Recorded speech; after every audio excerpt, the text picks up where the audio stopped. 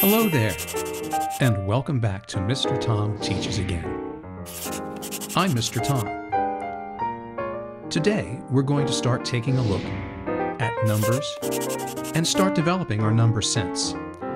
By number sense, we mean how we look at numbers and special ways of looking at and understanding numbers. So, let's get started on our first look into number sense, even and odd numbers. He's back, ladies and gentlemen. Say hello to Super Math Person. Super Math Person works to solve the great math problems of the world. One day, after tackling a particularly hard addition word problem, he started thinking about numbers. Super Math Person knows that when we take a look at numbers in general, they tell us how many of something we have. For example, the number 9 can be 9 tally marks. And the number 346 can also be 346 base 10 cubes, 3 hundredths, 4 tens, and 6 ones. And he thought that we can also look at numbers and see that some of them have one quality and some numbers have another. Two qualities popped into his head: even and odd. So, he pondered, what exactly does that mean? Super Math Person used his super math ability. He came up with this.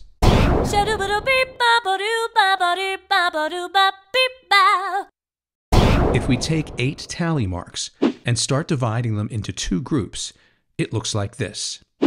1, 2, 3, 4, 5, 6, 7, 8.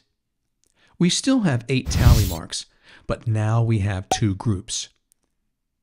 There are 4 in the first group and 4 in the second. Since there are the same number in each group, these groups are equal. 8 can be divided into 2 equal groups, so 8 is an even number. For numbers under 10, Super Math Person realized that 2, 4, 6, and 8 are all even numbers. When he looked at each of these numbers, he could see that they can be divided into equal groups. Here's 2. Here's 4. Here's 6. And here's 8.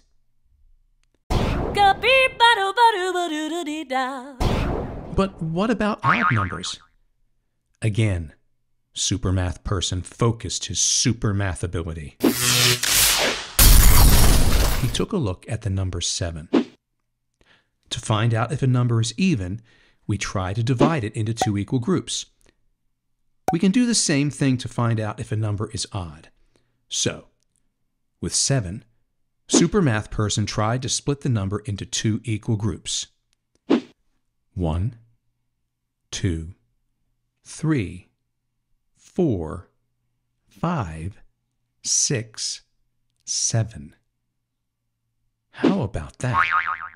Super Math Person made 2 equal groups, but he had 1 left over. Then he realized that whenever a number has that 1 left over, it's an odd number.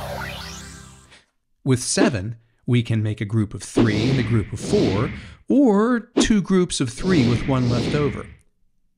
This is what happens with an odd number. Super Math Person also saw that for numbers under 10, 1, 3, 5, 7, and 9 are odd numbers.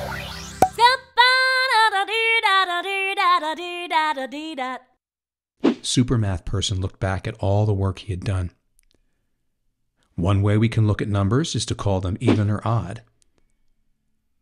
An even number can be divided into 2 equal groups.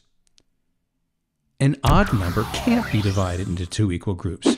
There's always going to be 1 left over. Super Math Person has solved another math mystery. So, that's our first look at making sense of numbers. Super Math Person discovered that numbers can be odd or even. You can figure this out on your own too. Just follow the steps Super Math Person went over, and there you are. Teachers, parents, and homework helpers, if you found this video helpful, please feel free to like and subscribe. And please be sure to share too. As always, I appreciate you being here. Take care, and remember, it never hurts to be nice.